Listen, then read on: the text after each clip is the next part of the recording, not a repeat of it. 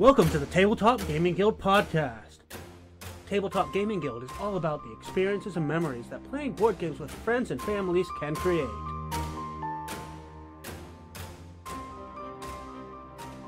On this episode, your host, Nathan Wilson and James Wilson. We'll be talking about local conventions, as well as whatever else we feel like talking to, because we have you listening, why not keep you?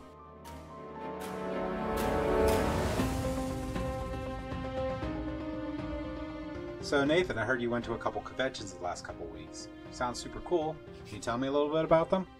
So yeah, I've been to a few conventions lately for, the local New Hampshire area. Now, Syndicon is a very small convention. There's on average about 50 people there, and it's mainly made up of the local gamers. So there's usually isn't too much of a presence as far as designers or companies trying to sell anything. It's really just locals getting together to play games. It tends to focus a lot on the older games that people wanted to get to the table more, wanted to maybe try out with a different player count.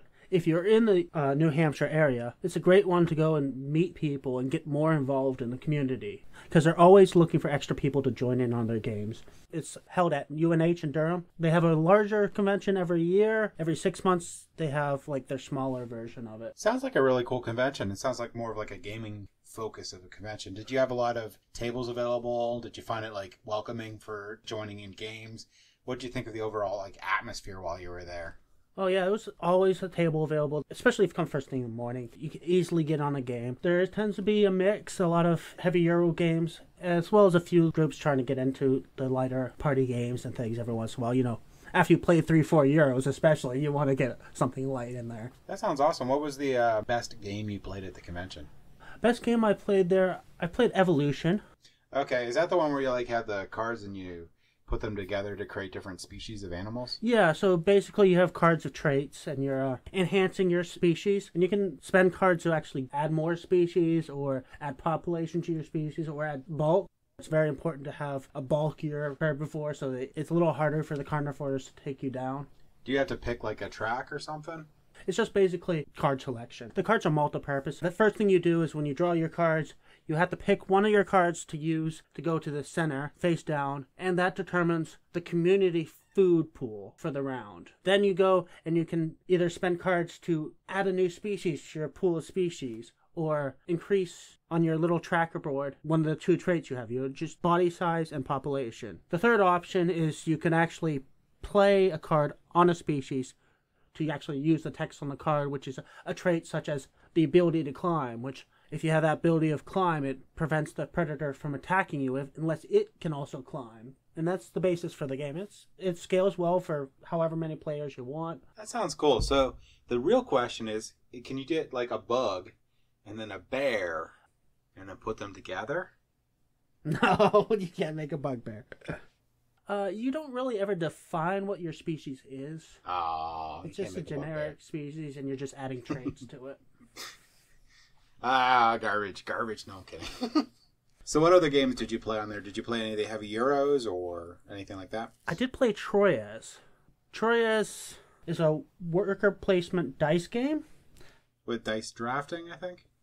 Not exactly dice drafting. When you get dice, you actually roll your own dice, and you put it in your home area. And you could use those dice to take actions. However, you can also buy other people's dice. So basically, you're using your dice as worker placement, but you also have the option to steal from other people and use their workers. It is definitely a heavier Euro. Dice rolling often doesn't really go well with Euros, and I think it's kind of fell a little bit flat because of that element.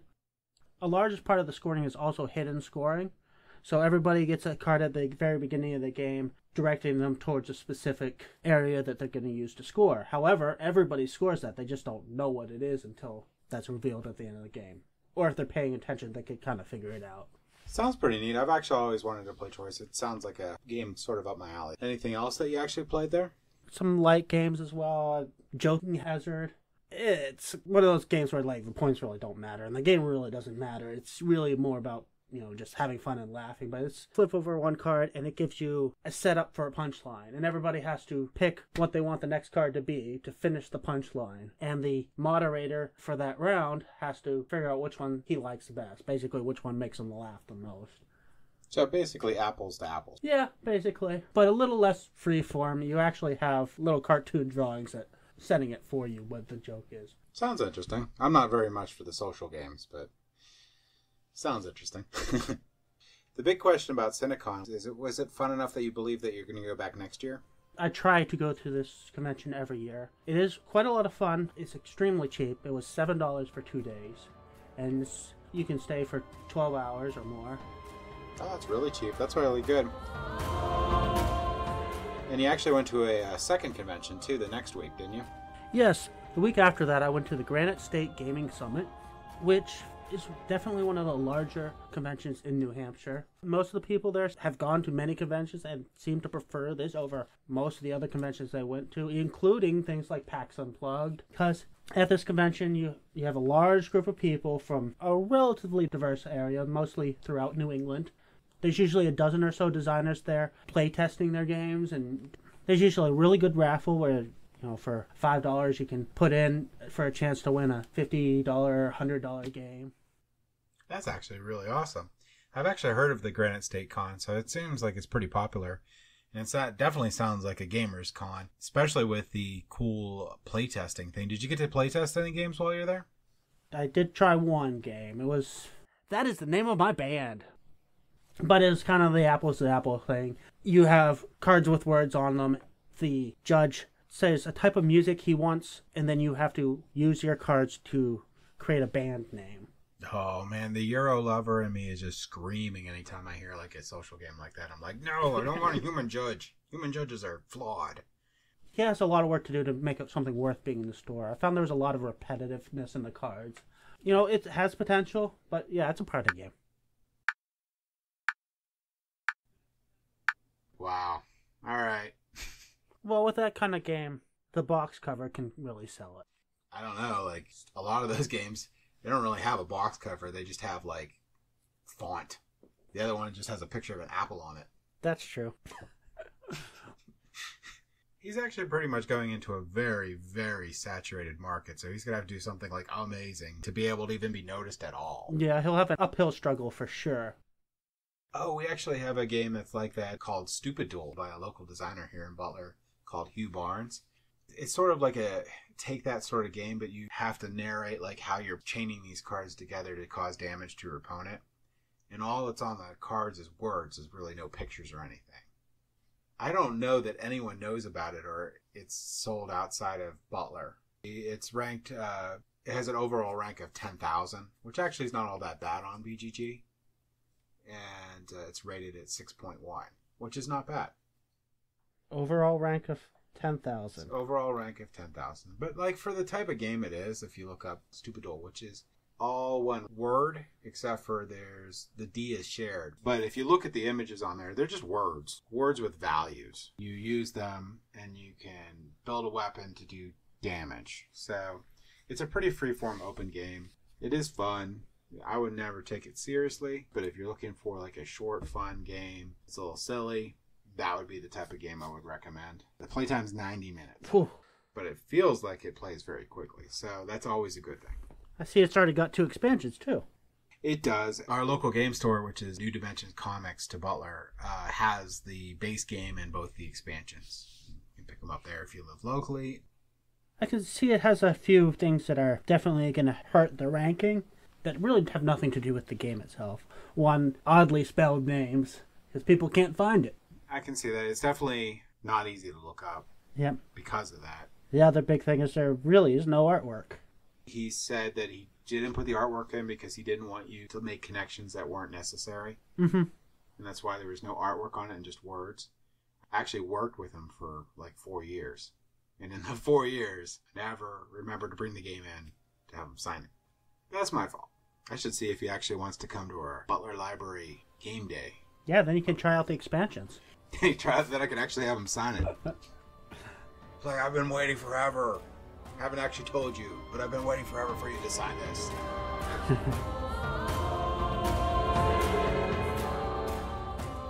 I did actually run into another designer that I had play-tested his games before. The designer of Robot Riddle? Yeah. You were telling me about that. That is a wicked hard game.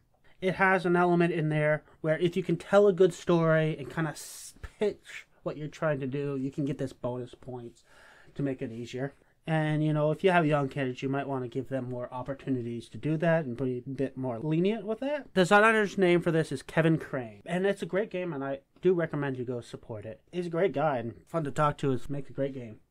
Do you remember what the overall theme and like the mechanics of Robot Riddle were? Oh, yeah. It'd be good if I actually told you more about the game. There you go.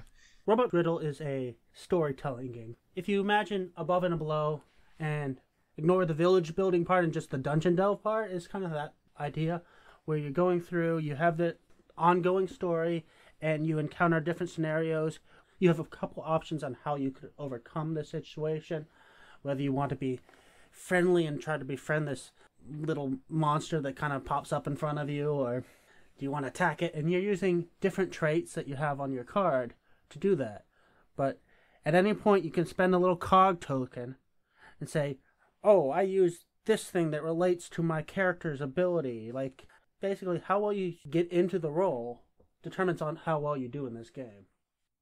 It sounds really cool. I mean, my daughter's favorite part of Above and Below is the dungeon delving stuff. They would do that constantly just to be able to read through the books and get the different storylines and choices in there. It's definitely like the best part of that game, which I love. But what other games did you play at that convention? So, last week under Educational Games, we talked about a game called Wingspan. Ah, yes, you got to play Wingspan. I am super jealous of that.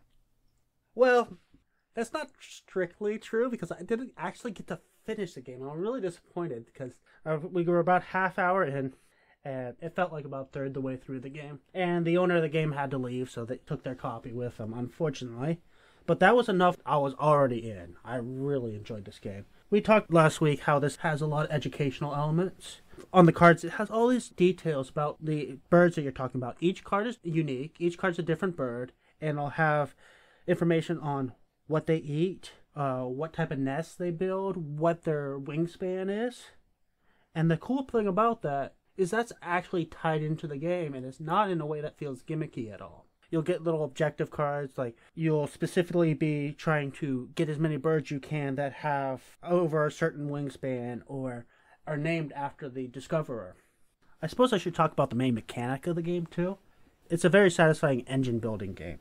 So you have 3 habitats that you're putting the birds into, and depending on the bird will determine which habitat it can go into. And when you take an action, you can either, get a new bird out, or you can activate that habitat. And then if you activate that habitat, that'll not only activate the function of that habitat, but every bird within that habitat. So you're going to have like your slots for your habitats, and you're going to basically chain the birds that you put in there off of each other so that when you activate that habitat, all sorts of good like synergistic things occur to you. Yeah, exactly. So there's 3 different habitats. The top one is gathering food. So as you add more birds, you unlock the higher level for the habitat itself. So you might get 2 food instead of 1, or 3 food even instead of 1. And then each bird in the line may have a text that activates, such as, taking an extra grub or taking an extra grain or something along that line. You got a second habitat that's all about laying eggs.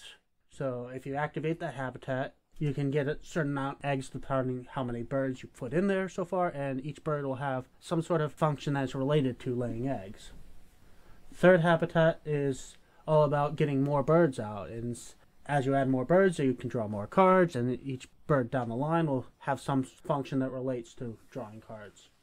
And Wingspan has 3 awesome things that go for it. 1, it's made by my favorite publisher, Stonemaier Games.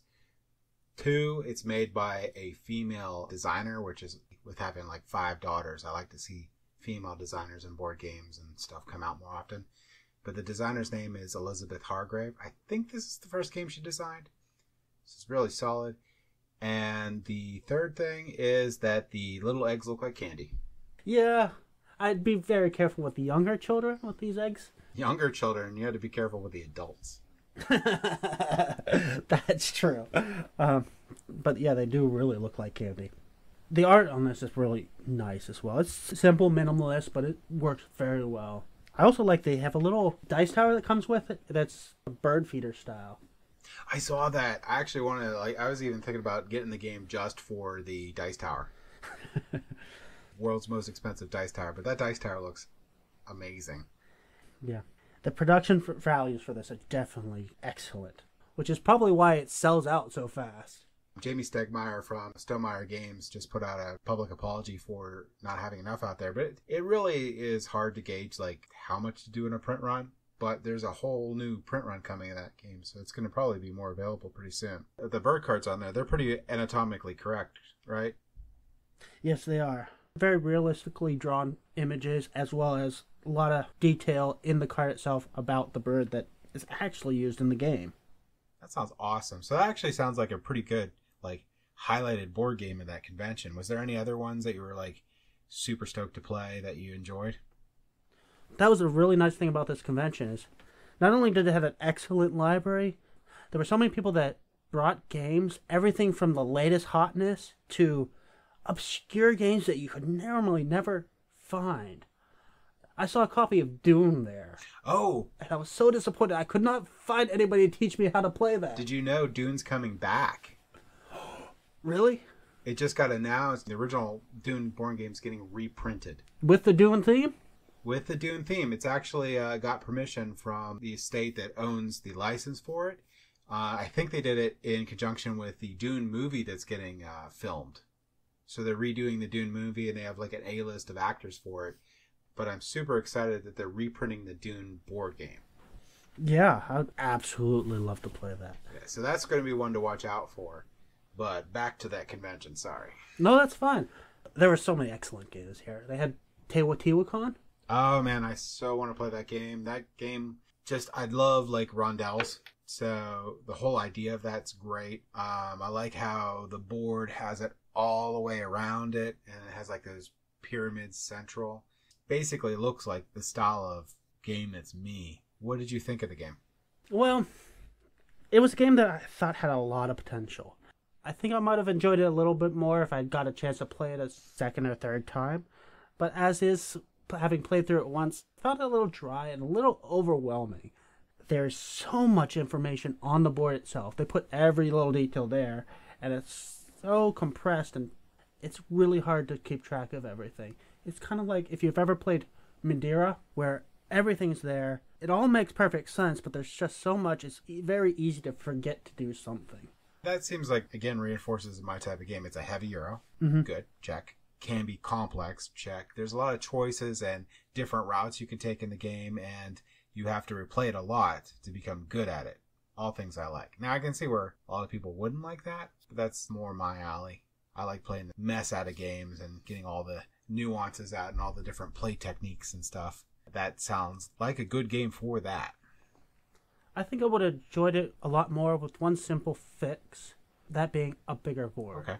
It is already a big board, but a slightly bigger board so the text can be a little bit bigger. Everything can be spaced a little bit more and easier to read, easier to follow. I think the iconography could need more improvement, or if there's text on there, they could replace it with icons. That would have worked. I think they had a good balance of text and iconography. Yeah, just a matter of you really had to kind of get up and look every turn just to really see what you're doing. And it really does look like it wraps around that board. So I could see where it'd be like you're on the opposite of the table. It would be hard to see what you need to do on the other side of the table. Yep. You think if you printed out a photocopy of the board? Yeah. That people could use as like a player's aid, would that help? Maybe a breakdown of each area and what the functions of those areas were. So you have it in front of you. Don't have to try to look on the other side of the board where you can have to go around the table to see it. Yeah, and you don't have to give up your strategy either. So you could look at that thing and not have to be like staring at a certain part of the board and everyone's like, I know you're going there, sort of thing. The nice thing about this game was the tactile nature of it. That you do have these tiles that you can buy and build onto the temple. They're basically square mahjong tiles, and you're building a little temple collectively. One way of ending the game is by completing that temple, and I feel like that's how it's generally going to end. There is an option if a game goes beyond a certain number of turns, it will end as well. So, if let's say the price point is like $40 or $45, do you think it's worth it for that game? If you have a group that'll play this on a regular basis, yes, absolutely. But this is not something you're going to go and play at your friend's house once and enjoy. No, you have to play this a couple times. Okay, so value is going to come out of playing it repeatedly. Yes, absolutely. That's fair. A lot of my Euros I like are that way. Like Castles of Burgundy is that way. The real fun comes out of playing it multiple times. There's so many different ways you can get the points and so many different ways you can react to what people are doing. Even though you can't like directly interact with them, you can see what they're doing and adjust your strategy to try to maximize your points. So things like that sound good.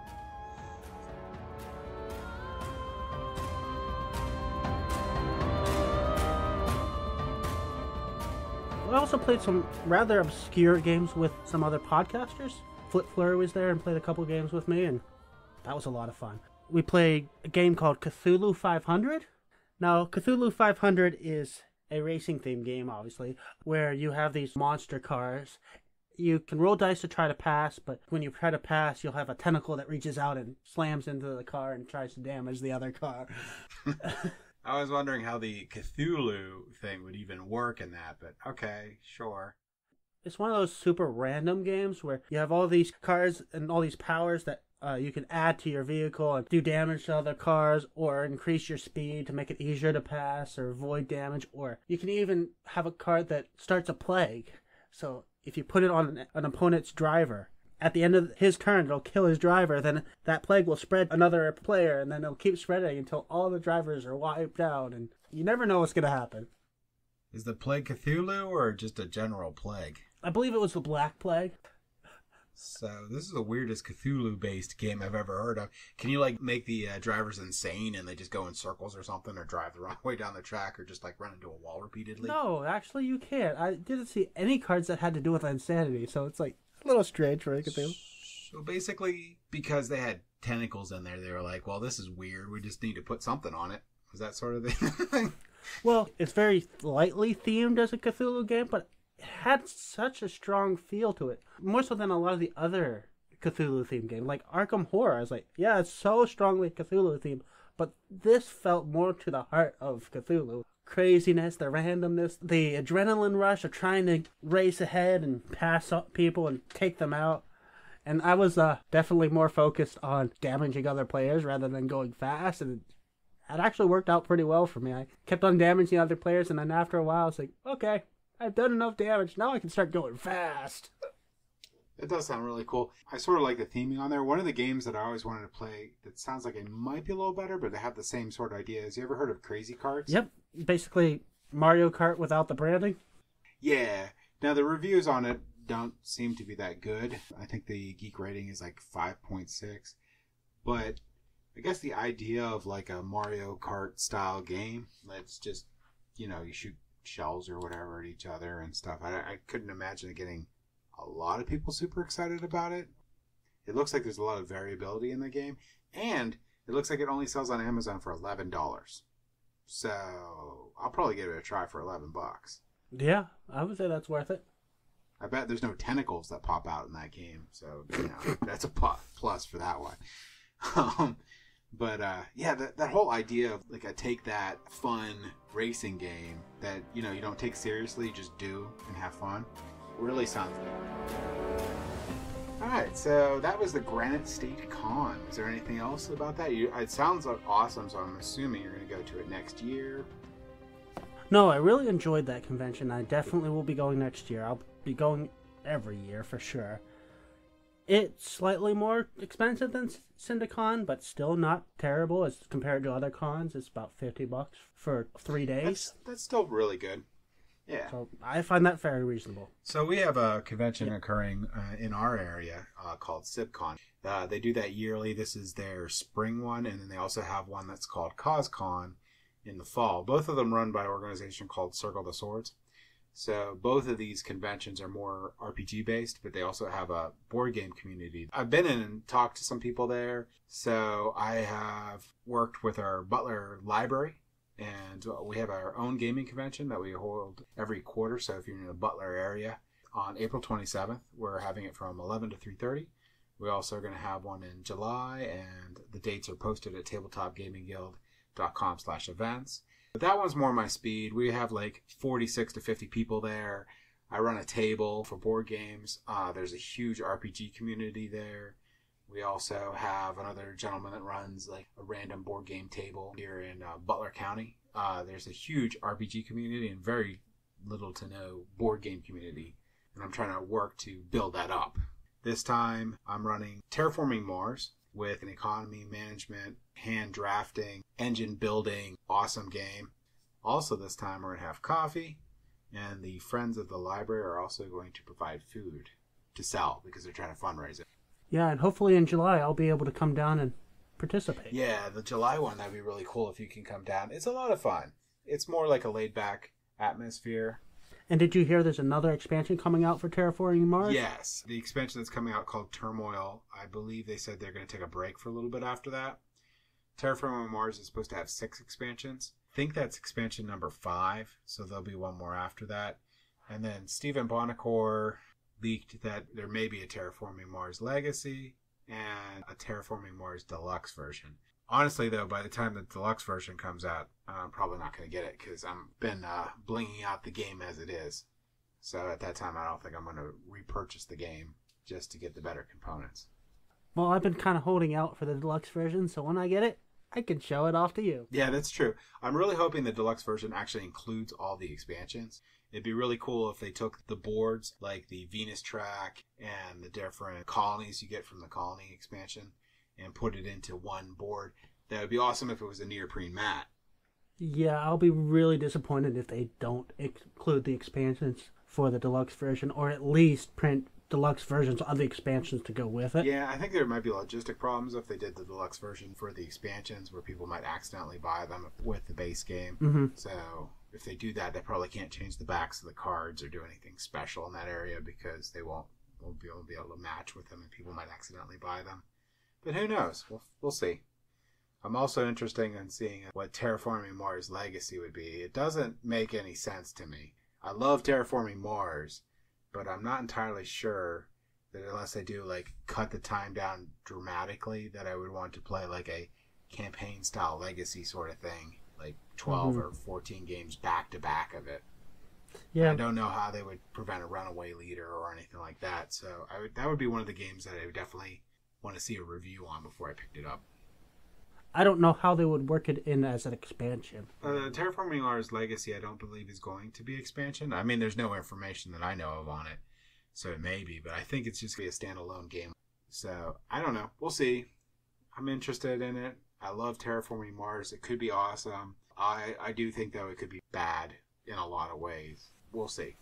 Anything else you want to talk in terms of our convention? Well, yeah, that's a given. So you can see that information on Tabletop Gaming Guild /events. I'll keep that updated. It'll show the latest one on there. You'll have links where you can actually register for the game if you want. I highly recommend that if you're in Butler area during that time that you swing by and join this free open to the community event. We do encourage registering for it, but you don't have to. Registering just ensures that you'll be able to get at whatever table that we're running for the different games. If you don't register, you'll still get to play, but you may not be able to get on the Terraforming Mars game or a side game. So another thing that I'm excited about is I just got a new micro badge for BGG for the Jack Vassal Memorial Fund. Yeah, and that's actually running right now, right? Yeah, that's running right now. I put in a couple bids, so I got a free micro badge.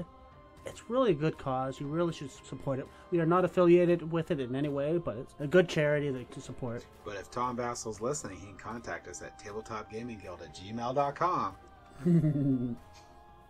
That memorial fund is really great, and I do also say donate it to it. It's a very good cause. A lot of cool games up there, some rare things, some new hotness. Most people are very generous. I see sizable bids for things, but there's still a few things there that you can get good deals on. Yeah, I encourage people to be generous.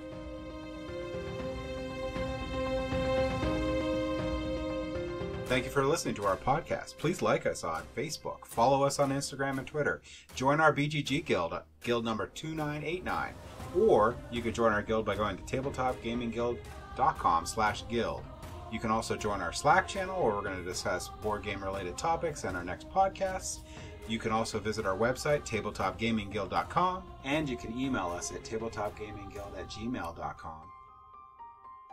The Tabletop Gaming Guild podcast is a product of Tabletop Gaming Guild, LLC. All rights reserved. Thanks again for listening.